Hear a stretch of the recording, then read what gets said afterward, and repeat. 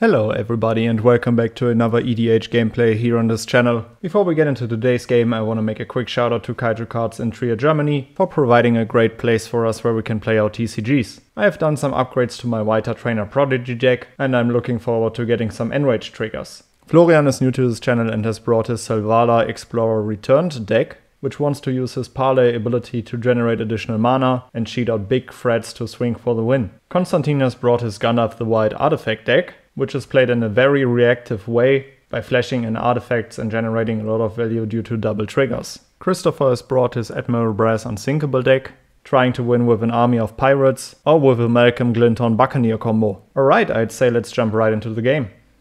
Christopher starts us off and plays an island for turn and passes. I draw for my turn, I shock in a Stomping Grounds, and I immediately tap it to cast Wild Growth, enchanting my Stomping Grounds. Afterwards I pass the turn. Florian draws, and he casts a Birds of Paradise. He passes the turn, Konstantin plays a Plains and passes the turn. Christopher draws, plays a tapped land and passes the turn. I untap, I draw for my turn, I play a Mountain, I tap my Stomping Grounds for 2 mana and I cast 3 Visits. I shock in a Temple Garden and I tap 2 to cast my Paleontologist. Afterwards I pass the turn and Florian untaps.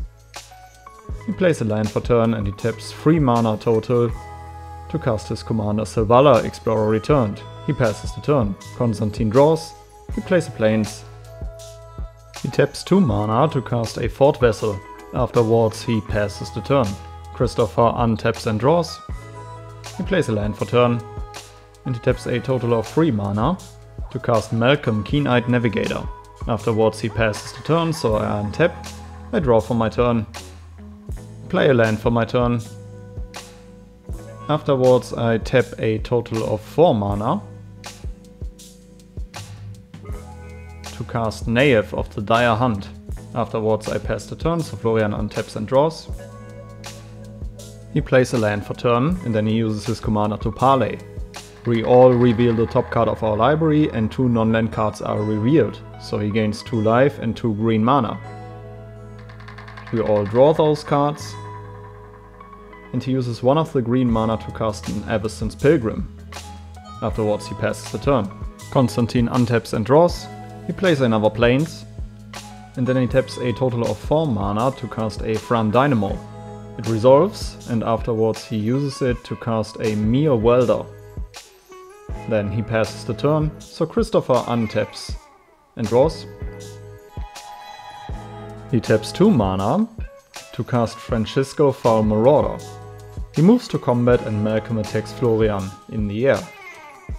He takes the damage, so Christopher has 2 triggers, he makes a treasure token and he explores a Rakdos Signet into his graveyard. So Francisco gets a +1/+1 counter. In his second main he plays a land. And then he also casts a Faithless Looting. He draws 2 cards and he discards 2 pirates. Afterwards he passes the turn. I untap. I draw for my turn. I play a Plains as land for turn. And for 3 mana I cast my commander, Wayta, Trainer Prodigy. I think for a little bit and then I move to combat and Knave attacks Christopher for 3. He takes it and I pass the turn. Florian untaps and draws, he plays a land, and then he parlays with his commander. So we all reveal the top card of our library, and 2 non-land cards are revealed. So Florian gains 2 life, and he gains 2 green mana. He uses it and 2 of his lands to cast Smothering Tithe. With Smothering Tithe on the stack, I tap 3 mana and my commander Wayta Trainer Prodigy, so Knave fights against Malcolm Keen-Eyed Navigator. Malcolm dies and Knave triggers, so that I draw a card. Afterwards, Smothering Tithe resolves. Then he passes the turn, so Konstantin untaps. He draws for his turn, and he doesn't pay for Smothering Tithe. This will happen a lot during this game. Konstantin taps a total of 4 mana to cast his own Smothering Tithe. He plays a land, he taps 4 mana to cast the One Ring. With the One Ring on the stack, Florian floats 1 mana and channels Boseiju Who Endures to destroy Smothering Tithe. Konstantin finds a Plains to the battlefield due to that, and then the One Ring resolves. He puts a burden counter on it to draw a card and he doesn't pay for Smothering Tithe. In Konstantin's end step, Christopher flashes in Malcolm, a Luring Scoundrel, by sacrificing a treasure and tapping his Rogue's Passage. Then he goes to his turn, so he untaps, he draws, he doesn't pay for Smothering Tithe, he plays a land for turn, and he taps a total of 5 mana to cast his commander, Admiral Unsinkable. He mills 4 cards on ETB, and 2 of those cards are pirates.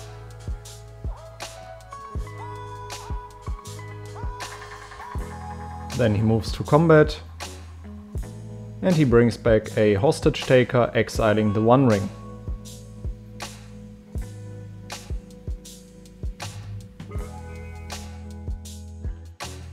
He declares his attacks. So Malcolm, a Luring Scoundrel, attacks me, Francisco attacks Konstantin, and the Hostage Taker attacks Florian. Konstantin doesn't take any damage due to the One Ring. Christopher loots first with Malcolm and doesn't pay for Smothering Tithe. He explores an island into his hand, and a Perpetual Timepiece into his graveyard, putting a +1/+1 counter on Francisco. Afterwards he passes the turn, so I untap. Draw for my turn. I don't pay for Smothering Tithe. I play a mountain as land for turn, and then I tap 2 mana to cast Expedited Inheritance, and afterwards I pass the turn. Florian untaps, he draws for his turn. Then he casts a Nyxbloom Ancient by paying 7 mana. It resolves, and then he parlays with his commander. 2 non-land cards are revealed this way, so he gains 2 life and 6 green mana total. We all draw the cards on top,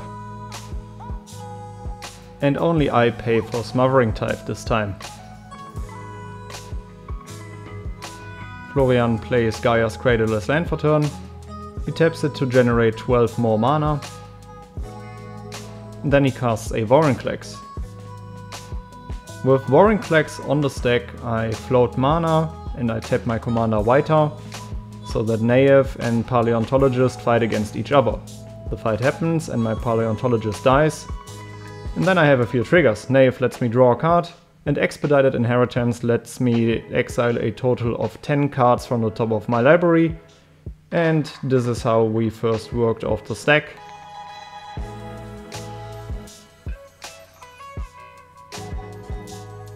And with Vorinclex still on the stack, I float a white mana. Then Vorinclex resolves.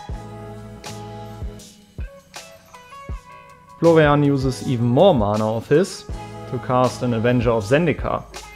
It comes with a total of 5 plant tokens. He uses more treasures and mana to cast Everson, Angel of Hope. So everything on his board is indestructible now.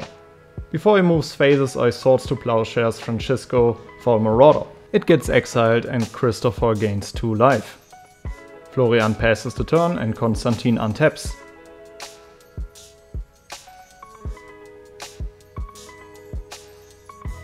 He draws for turn and doesn't pay for Smothering Tithe. He plays a land for turn and taps a total of 5 mana to cast his commander Gandalf the White. Then he taps 2 more mana to cast Spare Supplies. Due to Gandalf he draws 2 cards and he doesn't pay for Smothering Tithe twice. He taps even more mana to cast Oswald Fiddlebender and then he passes the turn, so Christopher untaps and draws for turn. He plays an island as land for turn. He taps 2 mana and attempts to feed the swarm Vorinclex, and then he heavily gets reminded that Everson gives it indestructible, but due to the spell resolving he still loses the amount of life, so he goes down to 31. Afterwards he taps 4 mana to cast Roaming Throne Naming Pirates. He moves to combat and he brings back Malcolm, Keen-Eyed Navigator and Kitesail Larcenist. Larcenist targets my 2 creatures, Vorinclex and Avacyn, and Gandalf and Oswald Fiddlebender. I have no response, but Florian uses his treasures to cast Teferi's Protection, and so he phases out. Constantine uses his mana to cast Ephemerate, flickering his Oswald. This way my creatures and Gandalf get turned into treasures. And then he goes to declare's attacks. So Hostage Taker and Admiral Brass attack me for a total of 7, and the remaining pirates attack Constantine for a total of 10. We take our damage.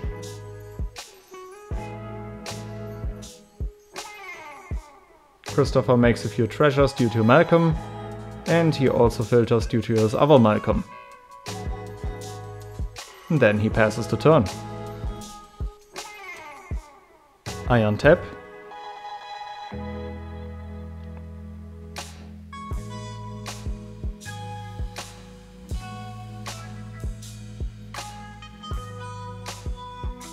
I draw for my turn. I play a land. And then I sacrifice my Naive Treasure token to make a green mana.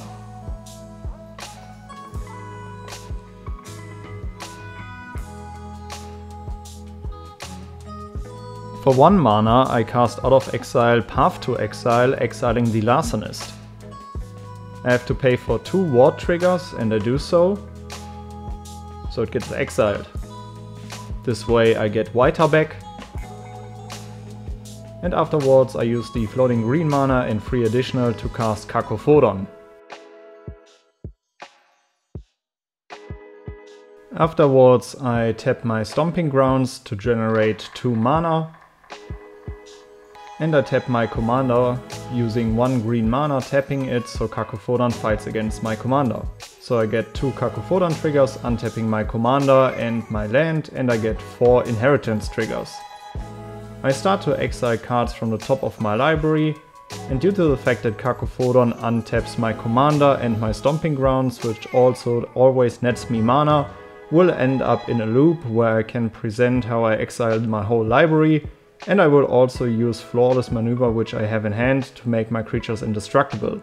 This way I am able to generate infinite mana, and I am also able to exile my whole library until I find all of my defensive cards and win cons like Wrathful Raptors, Seedborn Muse and Silverclad Ferocidons. Due to Wayta and Cacophodon having indestructible, I am now netting infinite mana, will bring those creatures out, and Wrathful Raptors will ping down Constantine and Christopher. I keep exiling cards from the top of my library. Afterwards I will pass the turn to Florian, and in his upkeep I will use some of those cards to make my creatures indestructible again, and then repeat this loop to also ping him down. And this is how I win the game.